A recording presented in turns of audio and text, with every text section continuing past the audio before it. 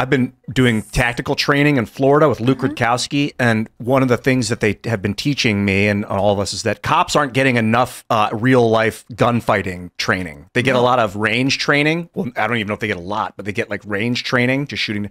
But you're supposed to like not flip out. Literally, he flipped out, dude, when he heard a noise.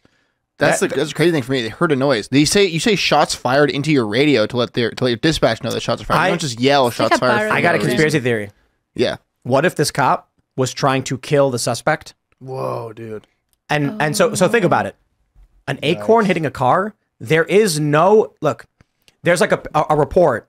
Ford Fisher posted as well, where they're talking to him like perhaps it was the sound of this acorn hitting the car that you thought was a gunshot, and he's like, I don't think so. Maybe. I don't believe it. I don't believe that is the simple solution, that a cop heard an acorn hit his roof and assumed someone fired a gun from inside the car because he has one. He's used it. He's done some training with it. He knows what they sound like, and there's no way. I'm wondering if he just screamed that, because think about this. This cop, let's hypothetically say, cop A wants to murder a suspect, but he doesn't want to go to prison. Here's a simple solution. You scream shots fired, I'm hit. Your partner then unloads into the suspect. Oh, and you let the partner and kill then the person. But the partner is going to be like, I heard him scream shots fired and I'm hit. Then he says, I heard a gunshot. I didn't shoot anybody. So what happens? The ruling here was that the cop who screamed I'm hit was not reasonable in his use of deadly force. He was not criminally charged. No wrongdoing. He ends up resigning. His partner, it was deemed was reasonable when she nearly murdered a guy sitting in his car. Imagine that scenario.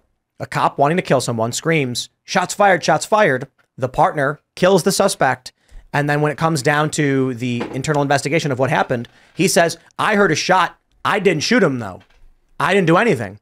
Your partner goes, he said shots fired and I'm hit, so I defended him. And they're going to say, okay, That's good, so cleared, good to go. smart. It's like The Departed, that movie. I don't think a cop would go through a lifetime of training and becoming a cop just to find one random guy. Who said It's not a lifetime of training. But no, whatever, 5 But whoa, years that was becoming a a cop. major assumption. I never said anything like that. Like what?